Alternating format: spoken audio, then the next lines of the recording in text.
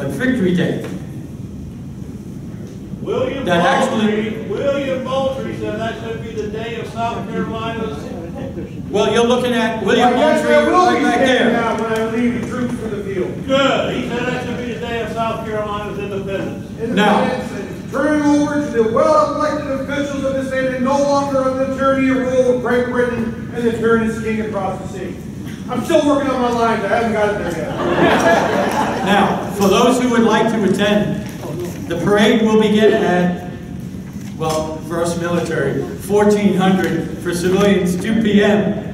at the corner of Meeting and Calhoun Street, across from Marion Square. It will proceed down the center of Calhoun to Liberty Square, where British reenactors, why I have no idea anyone would, but will retire the King's colors, and the 2nd South Carolina will raise Betsy Ross, followed by an address by General Nathaniel Greene and William Moultrie. The Washington Light Infantry will lay a wreath for all those who fell in the line of duty during the 31-month occupation. It will also include an address by the mayor, a presentation by Charleston's historian, Dr. Nick Butler, and a person giving a presentation on the African American experience. And we'll also have Mrs. Katie Green, who will give an interpretation of the female role in the American Revolution. Now, there is a website, and you could go on it for further information. The point of contact, the POC, is a gentleman by the name of Ken Scarlett, S-C-A-R-L-E-T-T, who's the president of Revolutionary Charleston. Do I have 5 or 10 more minutes, George? You do. Sure. Yeah. Yes. What's the name of the website? What's the name of the website? I would just type in Victory Day, Charleston, South Carolina. Just like my students, when in doubt, Google it out.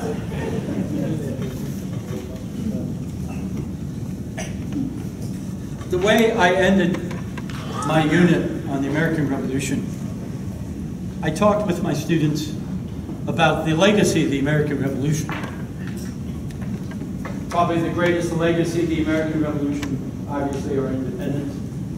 But those immortal 56 words, that we hold these truths to be self-evident, that all men are created equal, and that they are endowed by their Creator with certain unalienable rights, that amongst these are life, liberty, and the pursuit of happiness. That to secure these rights, governments are instituted amongst men, deriving their just powers from the consent of the governed. But there are other legacies, and heirs as we are of the American Revolution. I wanted to share this with you. My last tour of duty, and I couldn't have it better, I was professor of naval science at Villanova and UPenn. And I was sitting in my office, it was in the summertime, and it's pretty slow for NROTC, with no students. And I got a call from the good father president. It's a Catholic university. And yes, I'm not a Huguenot, I'm a French Catholic. And he said, Ed? Yes, Father. He said, you come over to my office? I've got a favor to ask. I'll be right there. Now, Villanova and the Navy Department has a very close association, because during the 1930s, Villanova was, well, it was in the red, and it was feared that it would go under. So the Navy Department, seeing war clouds gathering in Europe, offered up the V-12 program, which is today is the NROTC program, to commission young men and women as Navy and Marine Corps officers. And from that point on, my office, or my building, was right next to the father president's. And so I go running over there. He goes, sit down, Ed. He says, I got a favor. I said, Father, consider it done. He goes, no, I want you to listen. You know Father Owens, just passed away. Yes, I know that. Did you know that he was a former Marine? And I said, no, Father. Because he used to come over to my office all the time and we just talked. And if I had any midshipmen who needed counseling, etc., I would send him to see Father Owens. He said, no, Father, I didn't know that. Ironically, he was the chairperson of the Department of Peace and Justice.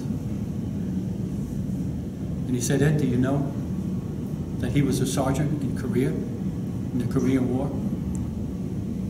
I said, no, Father, I didn't. He goes, well, he made a pact with God that if God brought him home, that he would devote the rest of his life to Christ. I said, what's the request, Father? He goes, well, he wants to be buried with full Marine Corps honors. Consider it done. So I got all sergeants, buglers, flag, everything. It was a beautiful afternoon in the Priest Cemetery. Thousands of students. It was one of the hardest things I've ever had to do, is present that flag to his mom. Somehow for children to outlive their parents just doesn't seem right. So I did a little research.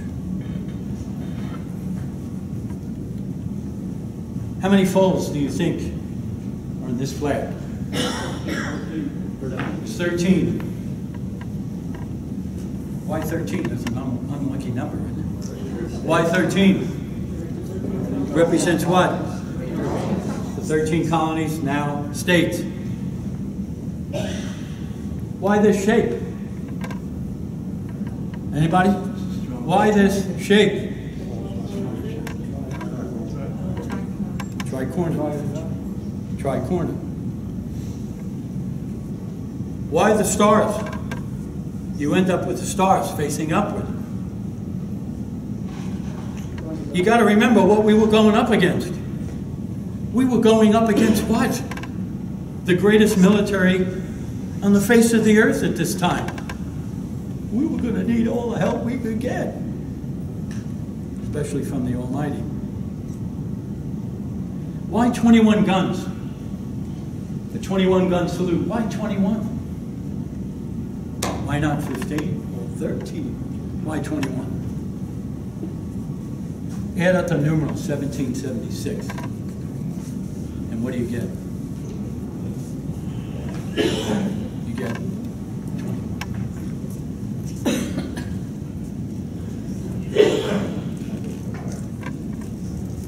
I've listened ad nauseum to many historians talk about Yorktown as being the last battle of the American Revolution. I had my own last battle in the American Revolution, but it wouldn't occur until 17 September 1787. Why did I pick that?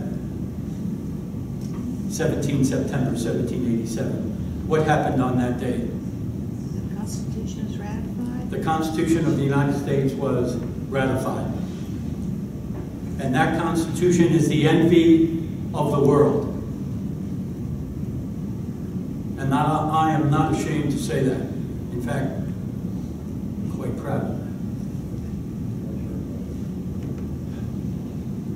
Many nations' constitutions begin with those three words.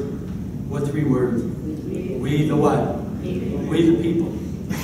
That ordinary people, no disrespect, ordinary people like you and I can and will be able to what?